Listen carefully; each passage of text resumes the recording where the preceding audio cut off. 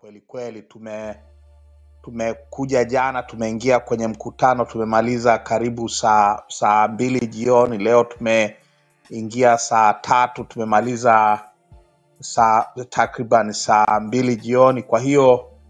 Kwa hiyo hatujapata nafasi ya kupumua kwa kweli na kufanya kingine chochote. Kwa hiyo kama kuna ukimya, sio ukimya wa hofu ya Samia na watu wake wasiojulikana, ni kwamba both katibu mwenyekiti, mimi mwenyewe pamoja na katibu mkuu tumekuwa kwenye kikao muda wote tangu jana, kama ambavyo nimesema. Pamoja na hayo, na sisi vile vile tumepata taarifa za hii biashara ya nani kama mama na marafiki zake wa Emirati, na baada tu ya kupata hizo taarifa tulisema tukimaliza shughuli tufanye kikao haraka angalau tuweze kutoa msimamo wa awali kuhusiana na jambo hili. Bado hatujakaa. Nikimaliza hapa naenda kumtafuta mwenyekiti. Tulipumzika, tulikuwa tumechoka sana. Nimtafute mwenyekiti ili tukae na katibu mkuu tuone kama tunaweza tukarecord statement usiku huu au haraka iwezekanavyo, kwa sababu kesho alfajiri tunaondoka, tunaendelea na safari yetu. Hatutakuwa nyumbani angalau kwa zaidi ya wiki inayokuja. Mwenyekiti anarudi tarehe 12, mimi ni mpaka tarehe 18, na tukirudi tutasafiri tena. Kwa hiyo mwezi haujakaa vizuri sana, lakini kwa vyovyote vile tutalizungumza usiku huu. We will have something to say either usiku huu kama tutapata mtu wa kurekodi statement yetu, na kama haitawezekana tutafanya utaratibu wa kuweka msimamo wetu hadharani either kesho au wakati mwingine haraka iwezekanavyo. Hili swala limetushtusha na sisi vile vile. Kwa hiyo sio kwa sababu nyingine, ni kwa sababu hiyo ambayo nimeisema. Sasa baada ya ufafanuzi huu niseme machache sana kuhusiana na mkataba wenyewe. Nimeuona huko mtandaoni. Sijaufanyia analysis yoyote ya maana. Kwa hiyo nitakachosema sasa hivi ni very tentative. Ni hicho ambacho kitakuwa cha juu, kwa sababu sijafanya analysis yoyote ya maana kwa kweli. Lakini kuna mambo ambayo kwa kuangalia tu juu yanahitaji kututia wasiwasi sana, na pengine kusema kututia wasiwasi ni understatement. Yanahitaji kutuambia tumeuzwa na tusikubali. Kitu kimoja kwanza ambacho nafikiri ni muhimu nikiseme mapema, kwa nini haya makubaliano yanapelekwa bungeni?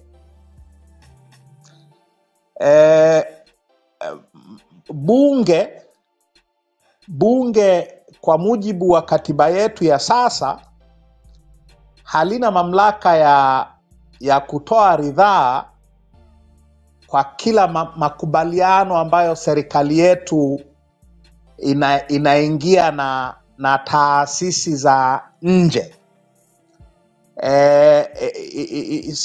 sio kila makubaliano na taasisi za nje au serikali za nje bunge linapewa mamlaka ya kuratify.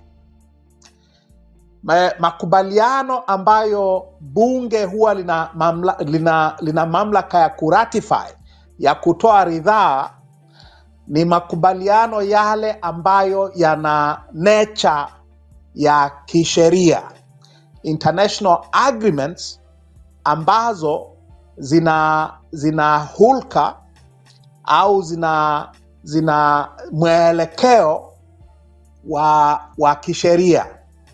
Mikataba ya kimataifa kwa mfano ya nchi zaidi ya nchi moja. Tuna mikataba mingi tu ambayo serikali inaingia, mikataba ya human rights, mikataba ya utunzaji wa mazingira. Mikataba ya aina hiyo ni mikataba ambayo kwa hulka yake inabadilisha sheria au inatengeneza sheria, na kwa hiyo inahitaji kuwa ratified na bunge. Sio tu ya multilateral agreements, lakini bilateral agreements vile vile, kama athari yake ni kutengeneza au kubadilisha sheria, then hizo international agreements, kama ni bilateral ya nchi na nchi, zinahitaji ratification ya bunge. Kwa hiyo ukitaka commercial agreements za kawaida, tumenunua ndege, tumeingia mkataba wa kujenga reli au kujenga bwawa la Julius Kambarage Nyerere, hizo agreements of a commercial nature peke yake, ambazo hazina effect ya kutengeneza au kubadilisha sheria, hizo huwa hazihitaji kuwa ratified. Sasa huu ambao unapelekwa bungeni kuwa ratified, unaopelekwa bungeni ili kuwa ratified, effect yake, kitu ambacho bunge linaenda kufanya ni kutunga sheria, ni kuyapa haya makubaliano hadhi ya kisheria. Aidha yatabadilisha sheria zilizopo zinazohusu bandari zetu, au kama sheria za aina hiyo hazipo, zitatengeneza mkataba wenyewe ndio utakuwa sheria. Ndio maana unapelekwa bungeni kuwa ratified.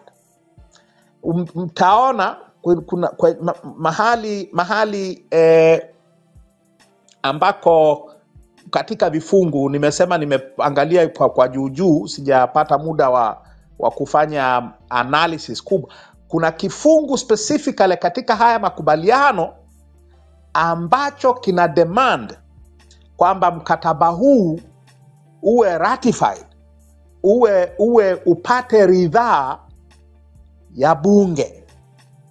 Kwa hiyo unapelekwa bungeni kupata ridhaa ya bunge, kwa sababu effect yake ni aidha kutengeneza sheria zinazohusu uendelezaji, usimamiaji na usimamiaji wa bandari na mambo yote yanayohusiana nayo, au utabadilisha, effect yake itakuwa ni kubadilisha sheria zilizopo.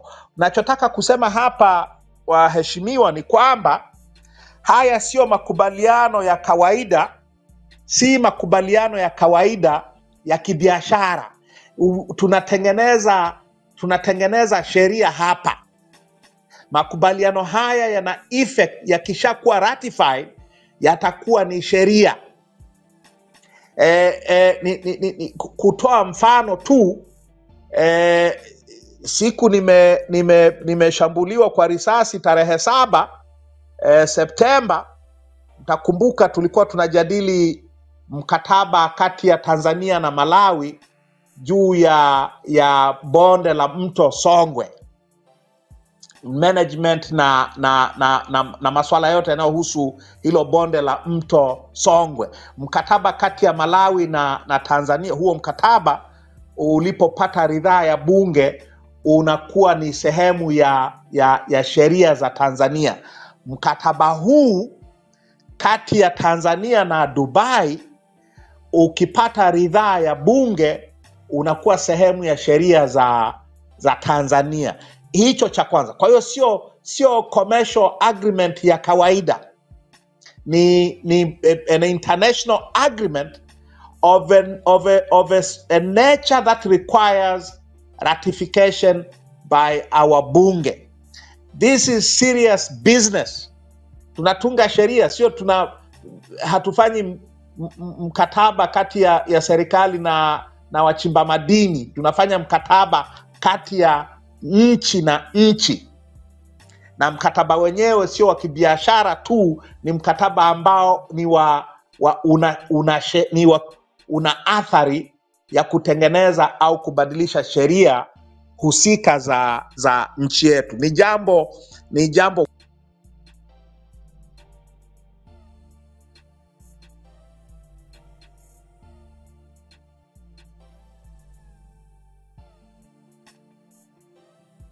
kubwa ajabu. Hilo ni la kwanza ambalo nimeliona na nataka mlielewe. La pili ambalo nimeliona haraka na mtanisaidia hapa kwa sababu nimesikia wengi mkisema kwamba tunatoa bandari zetu kwa miaka 100. Sijui hiyo iko wapi katika huu mkataba ambao nimeuona katika ambao umewekwa mtandaoni.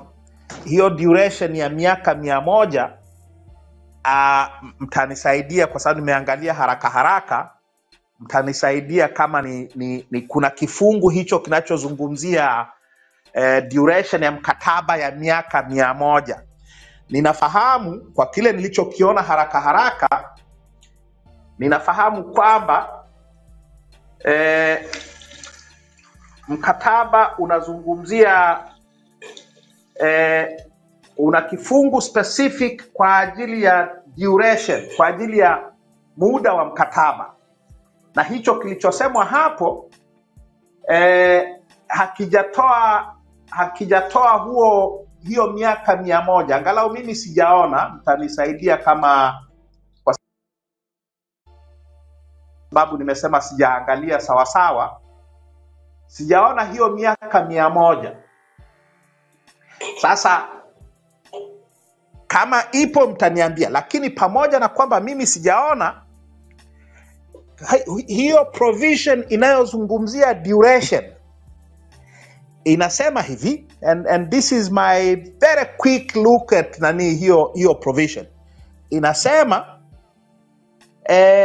duration ya mkataba itategemea duration ya shughuli zitakazofanyika katika hiyo bandari, au itategemea ile kitu imeandikwa pale inaitwa host country agreement, yaani makubaliano kati ya DP World na serikali ya Tanzania kuhusiana na hizo operations.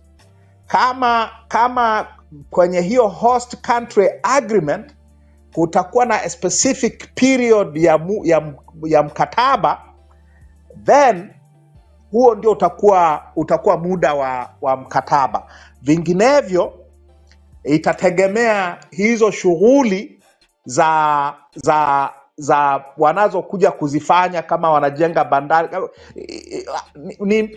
Ni mkataba ambao ni wa indefinite duration, kama hakuna specific provision kuhusiana na muda wa mkataba katika host government agreement. Ni mkataba usiokuwa na muda maalum. Inaweza ikawa miaka 100 hiyo mnayoisema, inaweza ikawa ni miaka 10, inaweza ikawa ni miaka 200.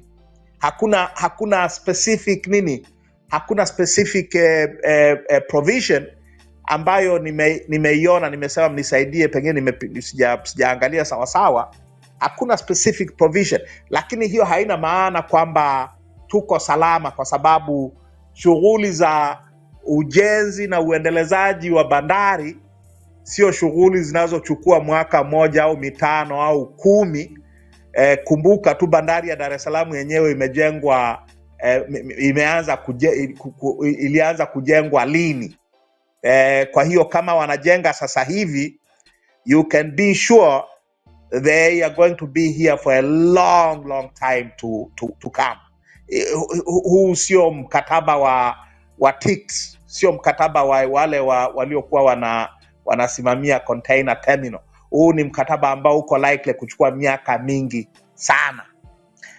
Kwa nilichoona, hiyo miaka mingi sana haijasemwa, lakini kwa nature tu ya mkataba wenyewe, ya makubaliano yenyewe, unaweza ukawa muda mrefu sana.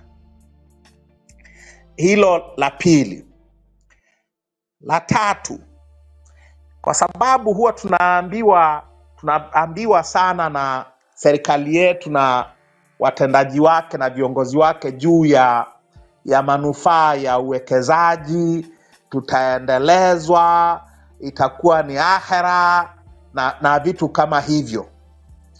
Kumbukeni tu historia ya nchi yetu katika uwekezaji katika sekta ya madini.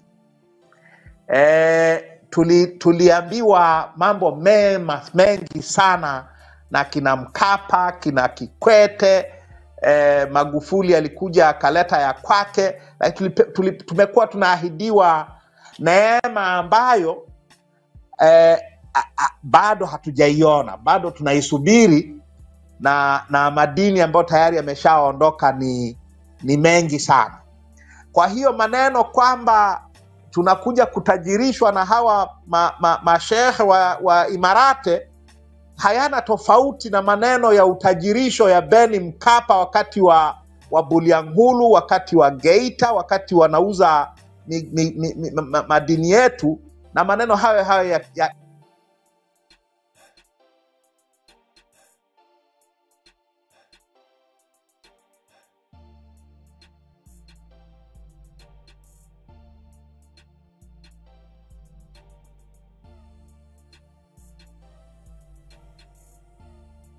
amini.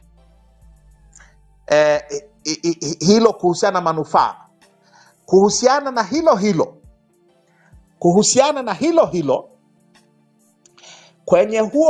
kwenye hayo makubaliano ambayo yako mtandaoni, kuna vifungu vinavyohusu fedha, kuna fiscal provisions. Hivyo vifungu vinavyohusu fedha ni vifungu vinavyohusu masuala ya kodi na charge na vitu vya aina hiyo. Na lugha iliyotumika pale inasema hivi: masuala yanayohusu fedha, kodi, ushuru na vitu kama hivyo yatakuwa kama yalivyo kwa mujibu wa sheria husika za Tanzania. Sheria husika za Tanzania ni sheria ya uwekezaji ya Tanzania, Tanzania Investment Act. Kwa sheria hiyo ya uwekezaji Tanzania, hawa DP World wanakuja kama wawekezaji. Sasa kwa nini hatujapata chochote cha maana kwenye madini?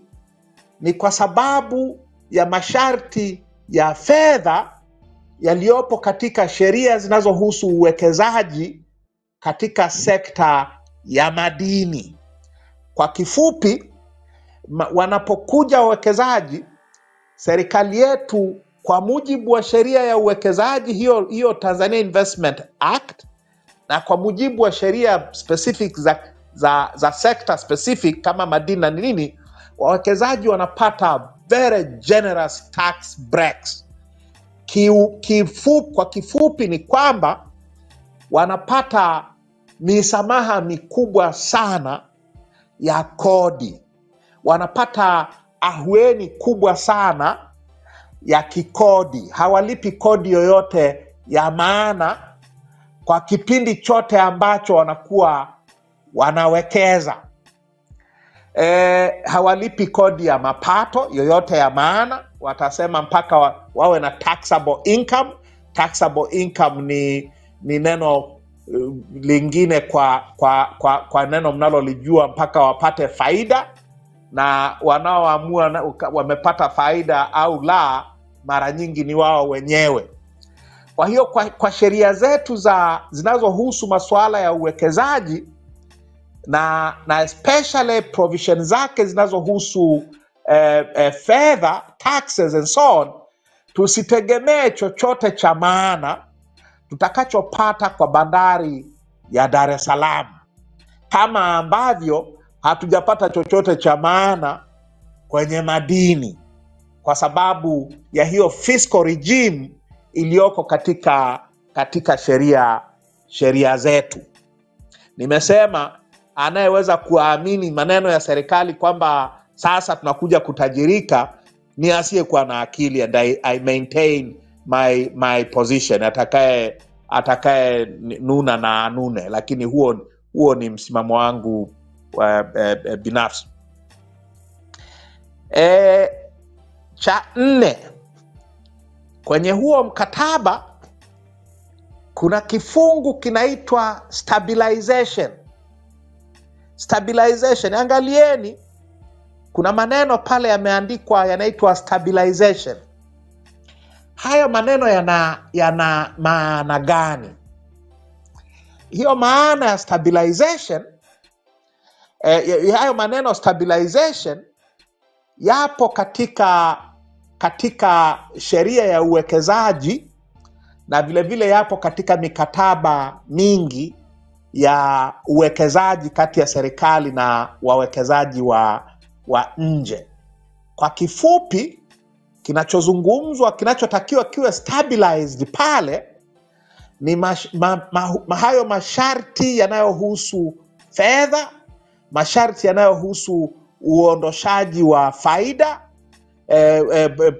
Kuna hiyo dhana ya complete transferability, kwamba pesa wakitengeneza faida, dividends, gawio, wakipata wanaruhusa ya kuhamisha kupeleka kwao kwa 100%. Wanaruhusiwa kufungua na kuoperate foreign bank accounts. Wanaruhusiwa kuwa na fedha ya kutosha tu kwa ajili ya kuendeshea shughuli zao hapa, yaani kulipa mishahara, kulipia maji na umeme na vitu kama hivyo. Lakini mapesa mengine wanaruhusa ya kuyaweka kwenye akaunti zao nje ya nchi. Sasa stabilization ina maana kwamba hayo masharti yanayohusu fedha na hizo benefits hayatakiwi kubadilika, yanatakiwa kuwa stable. Kwa hiyo unaposema kwamba wanapozungumzia hiyo stabilization kwenye hicho kifungu, wana maana hayo masharti ya nafuu za kikodi na nafuu zingine hayatatakiwa kubadilika at least during the duration ya wakati wa maisha ya haya makubaliano. In other words, kama hawalipi kodi sasa hivi na mkataba unachukua miaka 20, hawatalipa kodi kwa mwenye mwaka wa 20, kwa sababu masharti yanatakiwa yawe stable, masharti yanayohusu fedha na kodi and so on and so forth. Hilo ni jambo la 4 na ni muhimu sana kwa hao wanaopiga jaramba kwamba tunakuja kufaidika. Jambo la 5 ambalo nimeliona haraka yanayohusu ardhi, land rights. Nataka nitangulize kwenye hili kwa kusema kwamba serikali yetu ni serikali nyang'anyi sana ya ardhi za wananchi.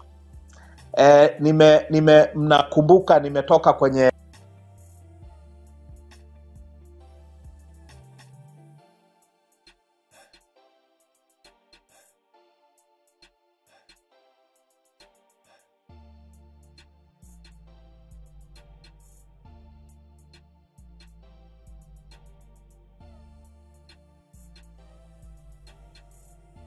tumetoka kwenye ziara ya wiki 3 ya mikoa ya magharibi. Kilio cha unyang'anyi wa serikali wa ardhi za wananchi unaofanywa na serikali dhidi ya wananchi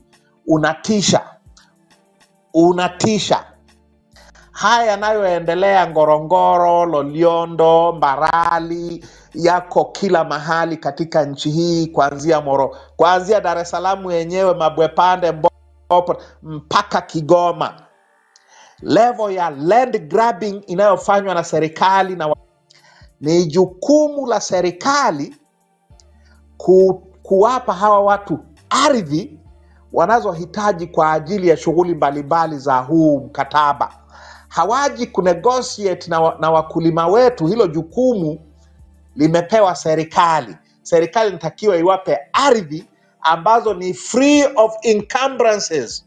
Imeandikwa humo, someni hicho kifungu kinachohusu land rights, wanasema hizo ardhi zinatakiwa ziwe free of encumbrances. Sasa kwa yoyote, maana yake ni kwamba kusiwe na mtu yeyote atakayesema hii ardhi ni ya kwangu au hii ardhi nimekodishwa.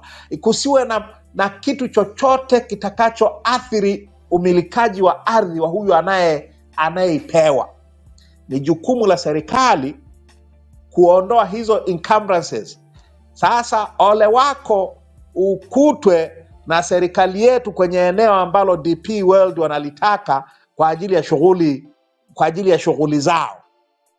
Hiyo ardhi itachukuliwa na watagawiwa, na serikali itahakikisha kwamba wewe you are an encumbrance, na kwa hiyo utaondolewa.